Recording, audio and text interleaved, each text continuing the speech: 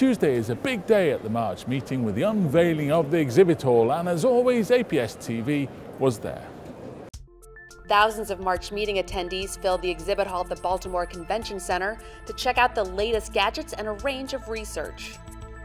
I think that the most interesting thing is that I can meet people that I buy stuff from, and every now and then I can solve technical problems with vendors here. I'm coming back with a small part that I needed for a machine.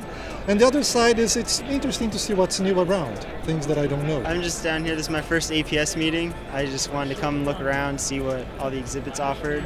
I'm not a physics major myself, but I just want to see what each company was offering and what they're here presenting. And I want to look around something interesting. I always find something that I like, and I take it away, that I was not planning to take, but I just fall in love with some book when I see it. Yeah, I work on modern optics, nonlinear optics and all that. So look around for if anything new is available for my lab. I'm a physics instructor, so I like to see what technology is available. I like to look at the journals and see what publications they have. And I like the free gifts that I get. So this is a must-stop at all the meetings I go to.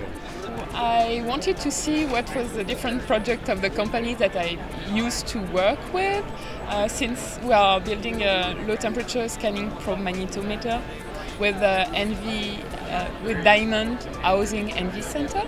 Well, I came here to see what's the latest advancements in the different equipments that we use in our lab.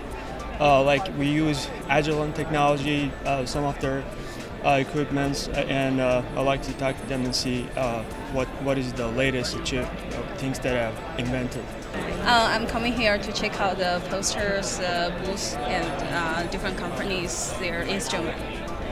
Also today in the hall, attendees had the chance to meet APS's top journal editors.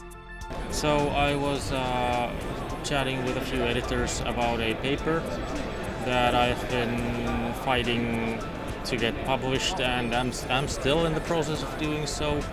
Yes, I'm glad that the APS held this event. It's nice to chat with the editors. Well, I'm a new editor in Physical Review Letters, and I've been joining this Meet the Editor session in order to talk to the authors and to the referees to hear their point of view and the feedback on the way we are doing our work. I think it's very important because we don't get to meet our referees often enough, and authors as well. And this is one of those opportunities on the conferences where we get to do and we get to interact face to face to them.